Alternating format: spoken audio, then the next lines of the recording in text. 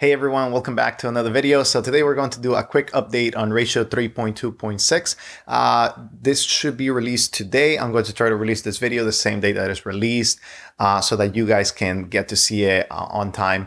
Thanks for watching and let's get to the video right away.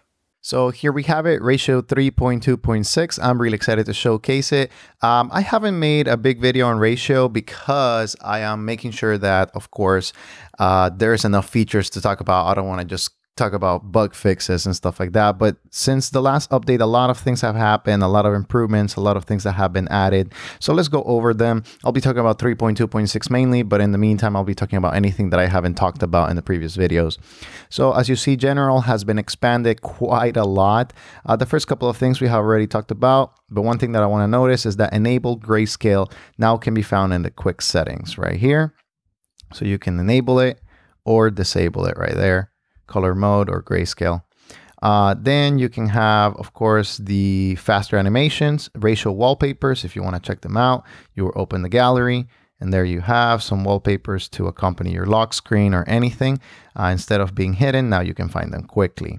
On top of that, you also have start onboarding. I think I made a video on the onboarding, but essentially is a page that tells you how to do ratio, what are the drawers, what is the root, etc., etc. You can always skip the guide and don't have to do it. Or jump back into the settings. Permissions manager. This is actually something good that allows you to know what the phone is using. So that is really helpful right there. It tells you what it's using and you can revoke the permission. This is very transparent and actually a very good addition for privacy and everything, especially since Android or Google is not the most helpful. You want the apps that you have installed, making sure that you don't give any extra information. So here you have all of the permissions. As you see, there's a lot of permissions because this is a lot, this app is connected to a lot of things. But again, you can revoke them individually if you don't want to allow ratio to do that. You can uninstall ratio that has been moved here to the general. Now we're going to go to tiles now. Now you have edit drawers. This has been, a pain. It's been buggy in the past, but now it works very well. But then the welcome addition here is the tiles configuration backup. So you can back up something, you can save it probably into the memory, and then you can restore it later, maybe into an SD card or something. Notification pill speed, of course. Show drawer icons, show pin root cards, center drawers vertically.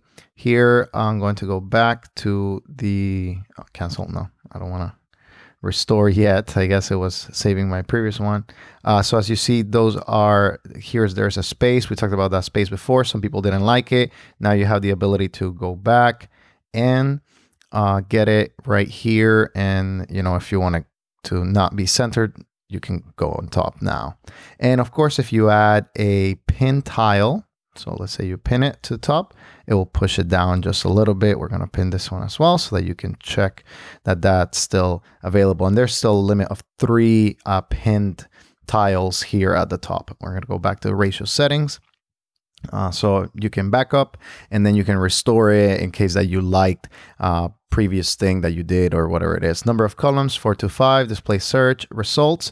One thing that has been changed about the search results is the search engine. Now you can search with Quant or with Google. That is very helpful. A lot of users requested it. They like Google. If you want to be more privacy oriented, you use Quant. If you want to just use Google because of all of the convenience.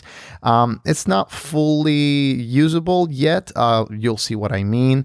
But hey, it's very helpful, especially if you're trying to do a quick search. Now we have a calculator and a converter. We have Google right there. But the search is very nice now, since it's, 2 different ones. You have the Quant and then you have the Google one. Songkick, Spotify, same things as before, nothing new to showcase on that. But let's go into the search. I want to show you that that has been added. Right here, we have the Google search. Let's see. You still have Quant. You can disable it, but when it searches on Google, let's say that we're going to search for hello. It will not display within the root, but it will prompt you to go to a browser. So you'll see right here, it will open your browser and make the search there. It is not a perfect implementation, of course, but it is better than what it used to be. Now, the other thing is that it stays here. If you want to rearrange it, of course, you can delete it and you don't have to deal with it. I want to try out the calculator card. This is the first time that I'll actually be trying it out. Right now on video, I'll be trying it out. Where is calculator? Right there. So we have a calculator card. Let's see, 9 minus 5, 4. Oh, it's very seamless. 6 times 6, 36. Perfect. Let's do some percentages. So 90 times, let's see, 5%. Oh, there you go. 4.5. There you go. No, that's 5% of 90. Perfect. It works very seamless. It works very well. Oh, of course, right there. And I guess you can see your history as well. You can clear it all. And maybe you can go back. Yes, you can go back. You can, of course, take a screenshot. That's another thing that has been added. I don't remember if I talked about that one, but you can take a screenshot of that specific right there weather card or whatever it is, and you can, save it in your screenshots if you want to, send a picture to a friend or something that you want to share with. There's still news. There's still YouTube. Since the last updates, I know I mentioned it, but it's kind of mentioning it again. It updates automatically for your searches. So for the news, let's say Wall Street Journal, let's use Mashable this time around.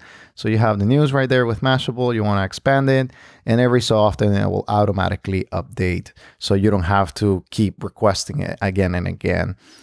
So those are some of the changes. Let's see the alphabetical sorting. That's something that has been added. So here it's added freely.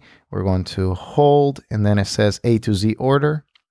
And right there, it is A to Z. But if you want to order it freely, well, actually, let's try to see if I can order it freely.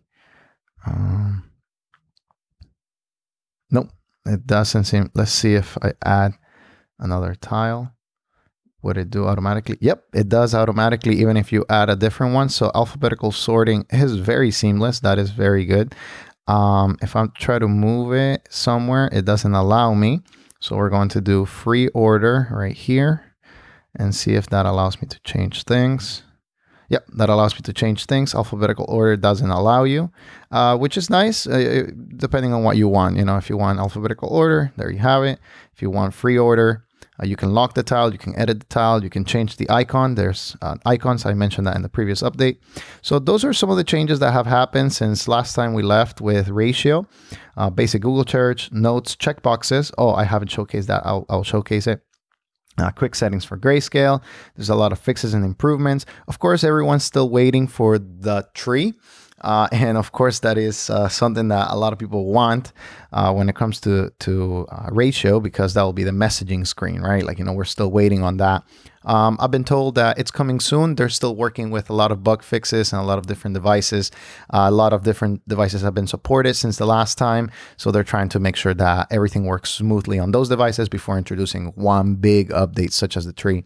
So keep being patient. I mean, this is a very good alternative, especially for Android users that want to be, more focused on their tasks every day, instead of checking all the time. That's it for now. Let me showcase the notes. Maybe, oh, no, I don't want to clear the root. Let me showcase the notes. One more thing. We have the notes. We're going to try with the checkboxes, I guess. I'm going to try to figure it out. Oh, there it is. Checkboxes. Hello. And another checkbox. Hi. And then that's my note right there. There you have it. Okay. It works perfectly. We're going to dismiss that. And there you go. There you have it. That is Ratio 3.2.6.